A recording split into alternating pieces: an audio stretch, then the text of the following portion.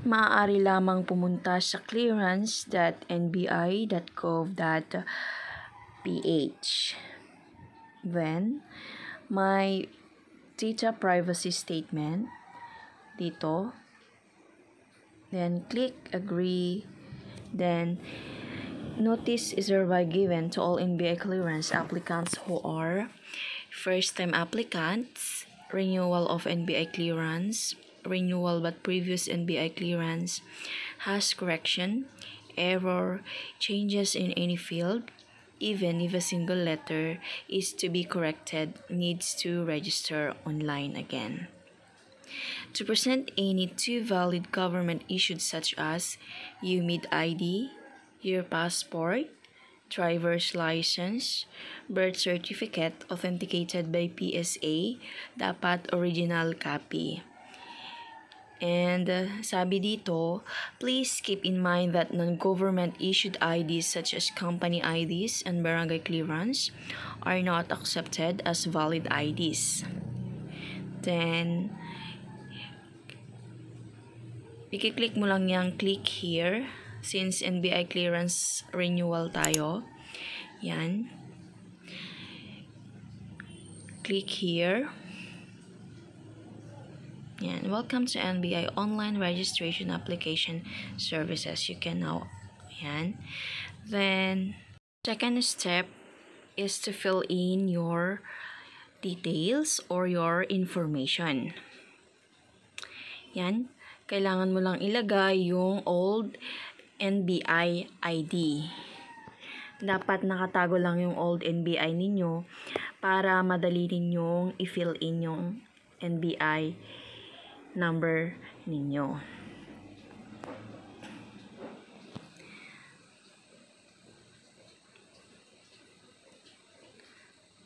Dalawa, kapag na ilagay mo na yung old NBI number mo, kailangan mo din ilagay yung mobile number mo. Dapat nagsisimula ito sa 09. Hindi pwede yung positive and then 623. Dapat 0929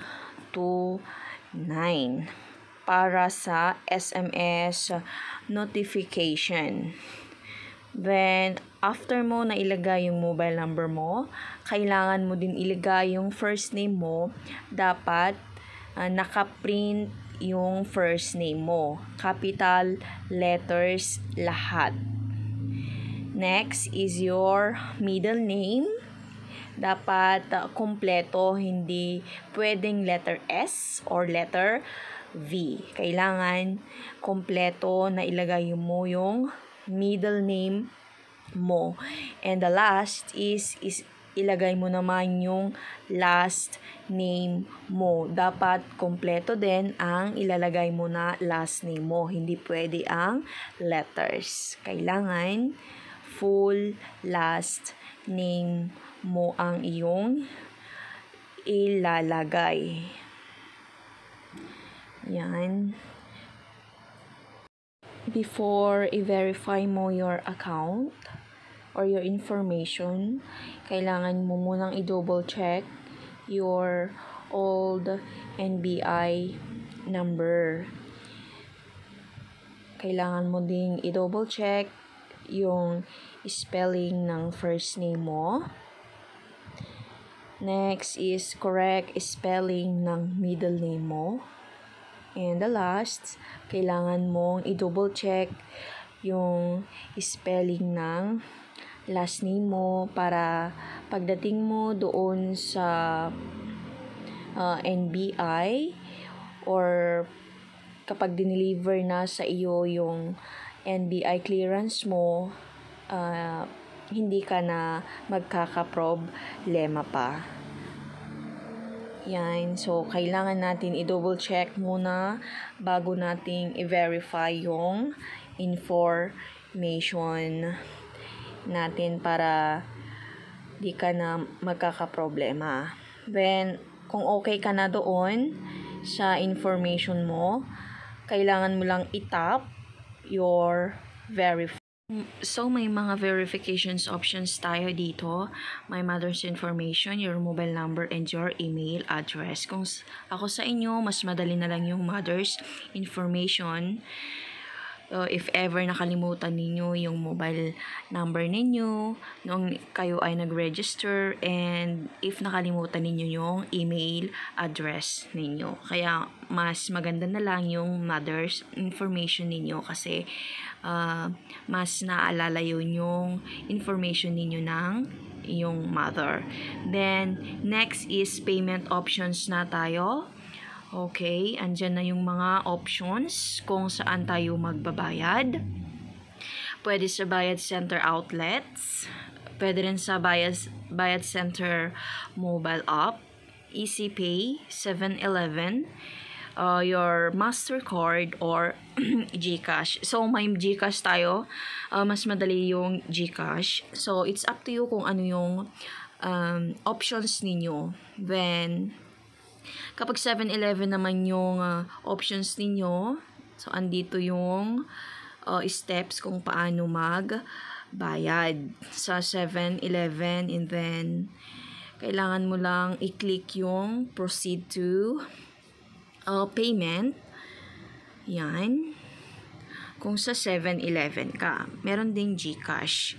Yan, so loading. Then after that, may marireceive ka na text galing sa NBI. So, ayan, may na-receive na akong NBI reference number. So, naka-blurred lang yan para hindi nyo makita yung reference number ko.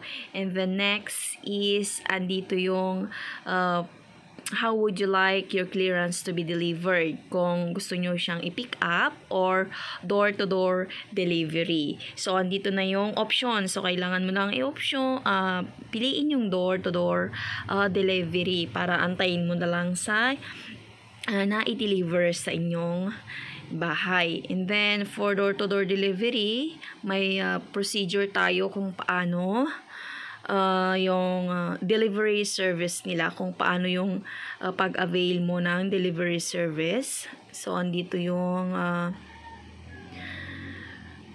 notice, disclaimer notice, yan, authorized the NBI to release your NBI clearance to third parties, couriers, in order to carry a necessary delivery service. And number 2, the NBI of any accountability under the Data Privacy Act of 2012 RA number 11. And yan, number 3, acknowledge that the NBI shall no longer be responsible for your customer experience. And then itatap mo lang yung I agree kung nag-agree ka sa delivery service nila.